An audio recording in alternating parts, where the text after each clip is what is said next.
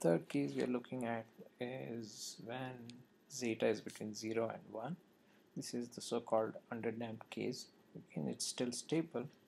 So this is your transfer function. When zeta is between 0 and 1, the transfer function ends up having complex poles, i.e. if you solve the characteristic equation you get complex roots. So you can complete the square for the characteristic equation. If you do that, this is what your g of s looks like. You can write an expression for y of s for unit step. This is what it looks like. If you do partial fraction expansion and write what y of t is by inverting, this is the expression you get. This is nothing but an exponentially decaying sine term.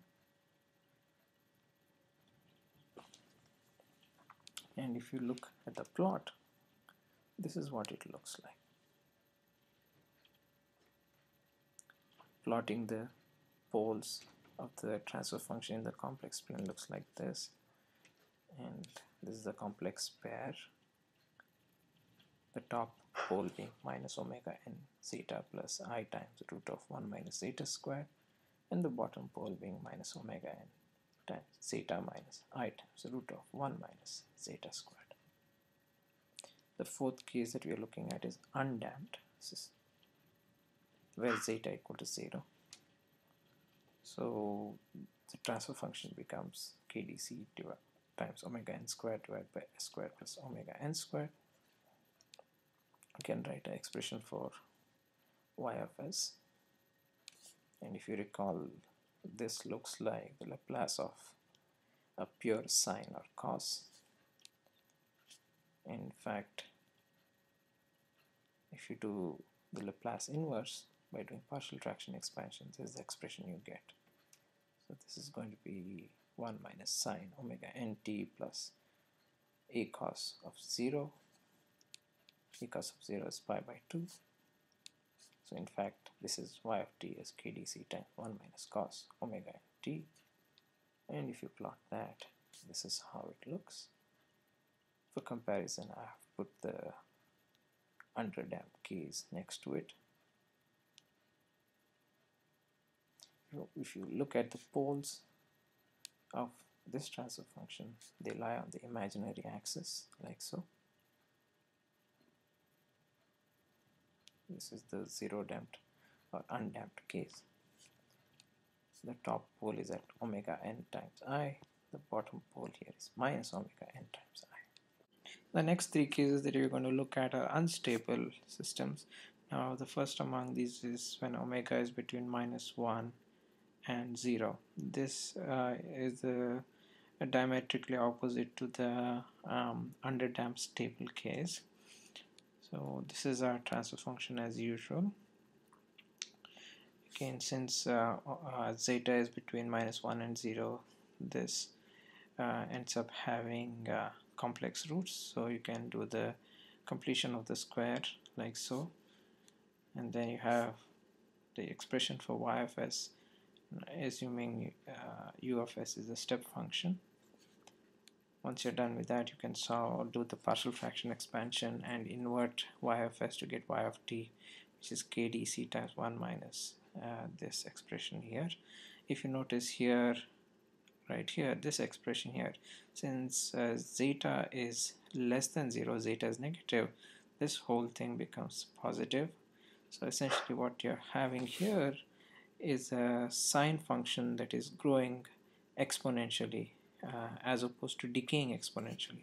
And if you look at the step response of this system with the zeta between minus 1 and 0, you see that.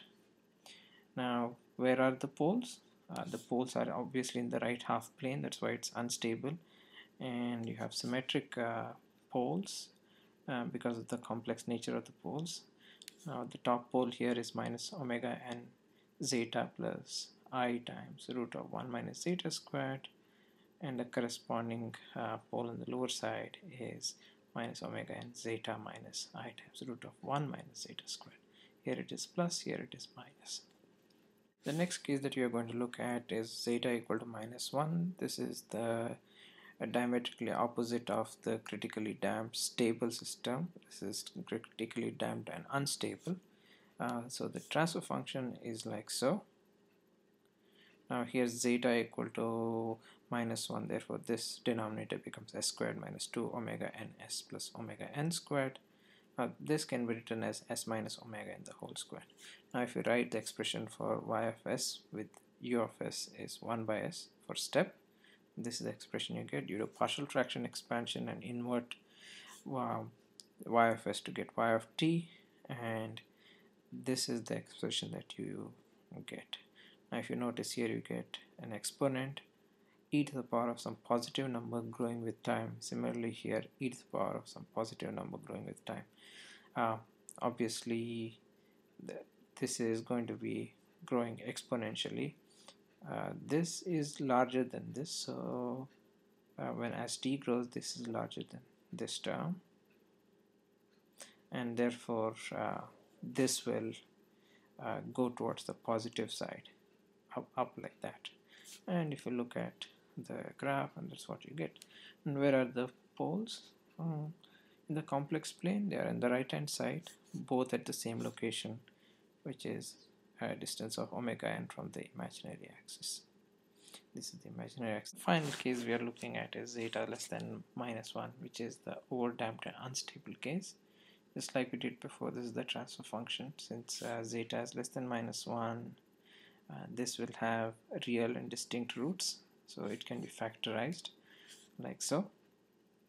Now this is the expression for y of s. This is u of s. To get y of t, you just do partial fraction expansion and invert the Laplace transform y of s, and this is the expression you get. Now let's focus on zeta plus root of zeta squared minus 1 and zeta minus root of zeta squared minus 1. Since zeta is less than -1,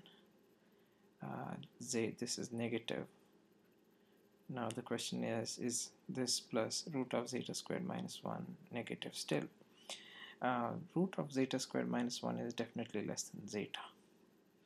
So this plus zeta is going to be less than 0. It's going to be less than 0. This is obviously less than 0. So negative times negative here becomes positive. So this becomes an exponential growth. This too becomes exponential growth. And if you look at the graph, that is what you see. This is the overdamped system growing like that. For comparison, I've put the critically damped system right here. Now where are the roots? They are obviously in the right half plane. Two distinct real roots, and the two roots are these. And in summary, you need to understand the concept of a transfer function and related terminologies, understand characteristic equation, poles, zeros, and plotting poles and zeros in the complex plane. You need to understand DC gain, understand the first order system and time constant, understand second order system. You need to study the responses for various damping factors and understand where poles are located for various damping factors. Now what this means is when you see the location of the poles in the complex plane, you should be able to say what the step response is going to look like. That will basically tell me that you understand the second order systems.